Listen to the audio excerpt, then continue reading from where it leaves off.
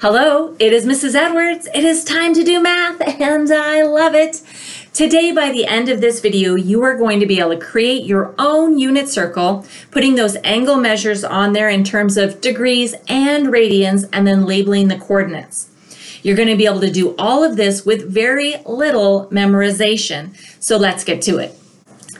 If you were to Google unit circle, what you're going to find are coordinates that are located on the x-axis, the y-axis, and then they put 3 coordinates in each one of those quadrants. Okay, what we're going to do so that you don't have to memorize anything you don't already know is we're going to simply put in some extra points. Now notice the location of these extra points I'm putting in. There's an extra one before and after the x-axis and the y-axis. Now you might be thinking, Edward, seriously, more points is going to make it easier?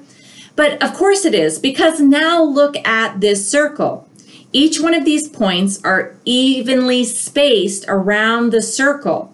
So we end up with 24 slices that are exactly the same size.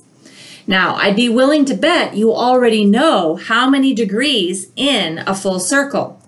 360, of course. Okay, so now that we have 24 pieces that are all the same size, 360 divided by 2 dozen, 360 divided by 24 is 15. So that means each one of these points is 15 degrees apart. So let's just count by 15. 15 plus 15 is 30, plus 15 is 45, plus 15 is 60, plus 15 is 75, plus 15 is 90. We continue counting by 15 degrees all the way around until we get back to 360, and we have all of the angles in terms of degrees. So what's the angle measure there? All right. That point, I'm going to put in an extra point right between there so that it's broken into 15-degree increments. There's 180, go back 15, go back another 15, and so that angle measure is 150 degrees. Let's do one more like that. What's that angle measure? Well, I'm going to put in that extra point so that we've broken it into pieces that are the same size. Right there's 180. So I'm going to go forward 15 degrees, another 15, and another 15. So that angle measure is 225 degrees. This way, I don't have to draw an entire unit circle just to figure out the angle measure at one of these coordinates. Now let's go ahead and put on the angle measures in terms of radians. I'm willing to bet you know that pi is the same thing as 180 degrees. Okay, so if we go over halfway there, 180 degrees, we are to 1 pi. Okay, so a half of a circle, 180 degrees, that is 1 pi. Here are those coordinates that you find on a published unit circle, but we're going to, of course, put on an extra point before and after the x and y axis so that those points are equally spaced. So if going all the way over here is 1 pi, if I just come up to just this first point, what fraction of the way are you to pi? Well, there's 12 equal pieces, right? A dozen pieces to get over there to pi. So we are 1/12 of the way to pi. Here we're 2/12 of the way to pi, 3/12 of the way to pi. So notice what we're doing is we're just adding 1/12 of pi over and over again. In the previous one, we added 15 degrees because each pi slice was worth 15 degrees. But here, each one is 1/12 of pi. So 4/12 of pi, 5/12 of pi. Okay, right there. How far are we to pi? We are 6/12 of the way to pi. In other words, halfway to pi. Okay, continuing to count by 12ths, we finally get to 12/12 of pi, which is 1 pi. We continue counting by 12ths. If I go all the way over here, We are now to 13/12 pi. The next one is going to be 14/12 pi.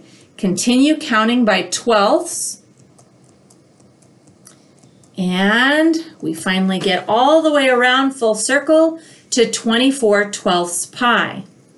Now you may not recognize those angle measures just yet, but all we need to do is simplify. If we simplify 2/12, 2 fits into both 2 and 12, so we have 1/6 of pi. 1/6 of pi is written as pi over 6. Okay, the next one, we have 3/12 of pi. 3 fits into 3 and 12, so we have 1/4 of pi. 1/4 of pi is pi over 4. Okay, the next one, 4/12 pi. 4 fits into 4 fits into 4 and 12, and so that is 1/3 of pi, in other words, pi over 3. There at the top, where 90 degrees would be, 6/12 is 1/2. Half of pi is pi over 2. 8/12, 4 fits into 8 and 12, and so we end up with 2/3 pi. We simplify each one of those fractions, and now you see those recognizable angle measures that you see on a published unit circle. But all we have done is counted by twelfths, 1/12, 2/12, 3/12, 4/12, and then simplified. Putting that in action, okay, what is that angle measure without recreating the entire unit circle?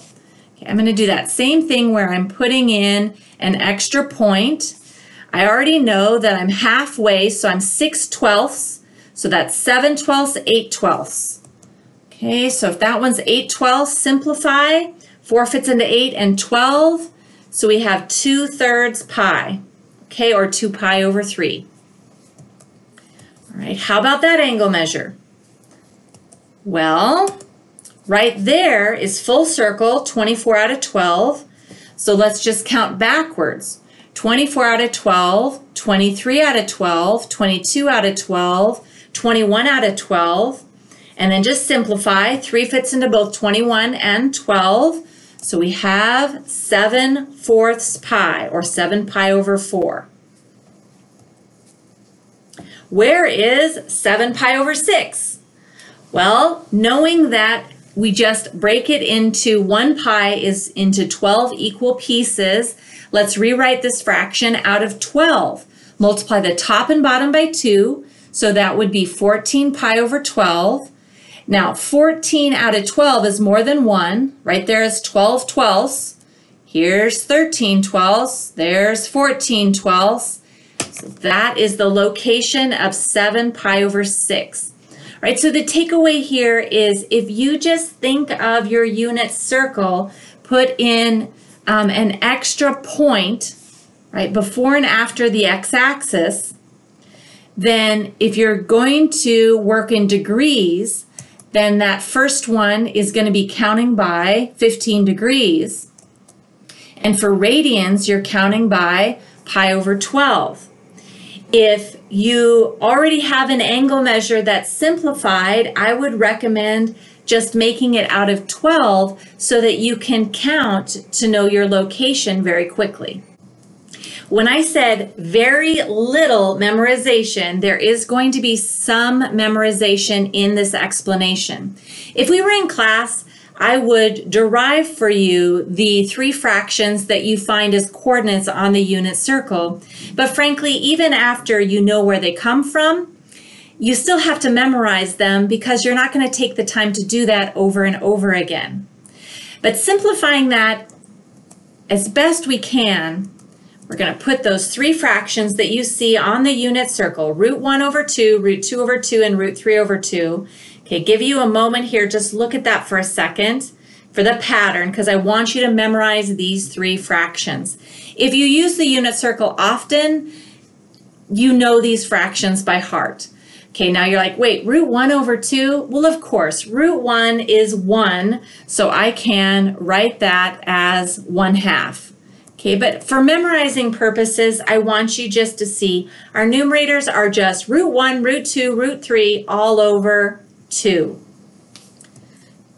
All right, before we move on, I really need you to understand one more time that 1/2 of these 3 fractions, 1/2 is the smallest of the fractions, root 2 over 2 is the medium-sized fraction, and root 3 over 2 is the largest of these 3 fractions. Now I have a unit circle in front of us. Let's go ahead and emphasize the fact that it is 1 unit circle. The radius of this circle is 1. So we can put on a few of these coordinates right away. Okay, the radius there is 1, so we're going over 1, up 0. To get to this point, we would go right or left 0, up 1. To get to this point, we'd go back 1, up 0. And to get to this point here, we would go right or left 0, down 1. So 0, -1. Okay, unit circle, the radius everywhere is 1. Now for putting on the rest of the coordinates. We're going to look at these 3. To get to this one, how far would you have to go over? See how I'm going over to the right a small amount? Well, that means the x is the small one. To go to this point right here, I would need to go over a medium amount. Okay, and then to get to this point here at 30 degrees, I would need to go over a larger amount. Okay, I'm going to do that one more time. Okay, so to go from the origin to plot those 3 points in quadrant 1, I'm going to go over a small amount, or I'm going to go over a medium amount, or I'm going to go over a large amount. Okay, how about for the y part of the coordinate? Okay, to get to this first one here at 30 degrees, I'm going to go up a small amount. Okay, to get to this next one, I'm going to go up a medium amount. And then to get to the next one, I'm going to go up a large amount. Keeping in mind, small is a half, medium is root 2 over 2, and large is root 3 over 2. So that large, comma, small. That means I'm going over large, up small. Right root 3 over 2, up 1/2. Okay, the next one, I'm going to go over a medium amount and up a medium amount. Well, that's root 2 over 2, root 2 over 2. Okay, then the coordinate right there, to get there, I need to go over a small amount and up a large amount. So that is over 1/2 up root 3 over 2. You can do this for any one of these coordinates. Okay, so let's just go with this one down here in quadrant 3. If I want to get to that point, thinking of small, medium, and large. So from the origin to get to this point, I need to go back a large amount and down a small amount. Back large, down small. In other words, negative root 3 over 2, comma, negative 1/2. Okay, let's do one more. Let's say I want to get right there. How far do I need to go? Well, from the origin, I'm going to go over a medium and down a medium. So in other words, I'm going forward root 2 over 2, down negative root 2 over 2.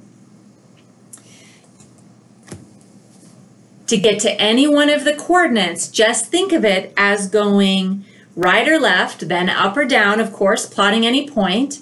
and then say, do I go over a small amount, a medium amount, or a large amount?